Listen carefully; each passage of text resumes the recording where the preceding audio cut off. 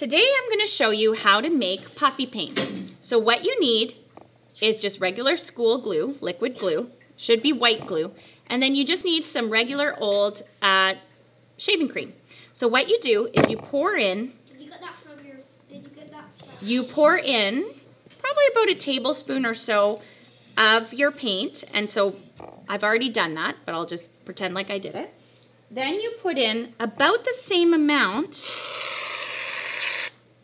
of whipped cream, or of the shaving cream, and then you pour in a color that you'd like to add to the painting that you're going to do. And you simply use a paintbrush to mix it all up into what will become puffy paint. And the puffy paint is what we're going to use to decorate and to paint our planet. So if you have shaving cream and you have glue at home and you have paint, then you can make this puffy paint, and it's a lot of fun to work with. So today what we're going to do is we're going to design our very own planet. Here's how we're going to do it. You'll take a Sharpie, and most planets are pretty round, so you're going to do sort of a round shape. It might have a few bumps on it because not all planets are perfectly smooth. So that's kind of my big version. Let's see if I can zoom out just a smidge so that everyone can see.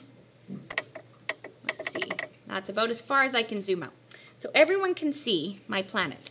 So I'm going to imagine this planet is kind of rough and bumpy, and it's got craters. So the craters are going to be kind of roundish shapes all over my planet. And I think there might be some atmosphere too. So I'm going to do a little bit of atmosphere all the way around my planet. Atmosphere is like the clouds that keep in the heat. And then what we'll do is we're going to put in some clouds and maybe even a storm like Jupiter's. And I'm going to section off my planet into different parts, kind of like that. And so now I've got a rough idea of a planet. And I'm going to choose 3 colors to paint my planet. So I've already prepared some red, I've already prepared some green, and I've prepared some blue. So I'm going to take my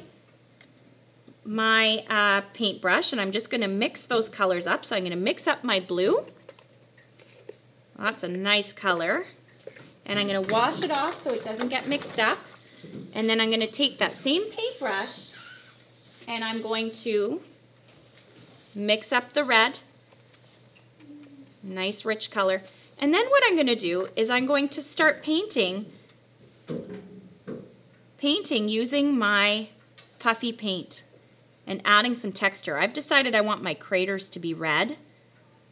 And the more paint, the better, because then it kind of has this cool texture for your planet, which is pretty fun.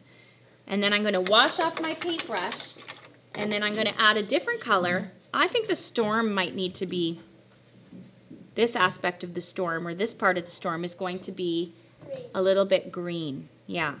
And so you can kind of see what I'm doing. You just add on more texture, and it will actually dry kind of puffy. You need to let it dry for a couple of hours, but it will actually dry puffy, which is kind of fun. And you can mix some of the colors, and you can let some of that Sharpie shine through, and you can blend it. Do all sorts of things with your puffy paint, but it's a lot of fun.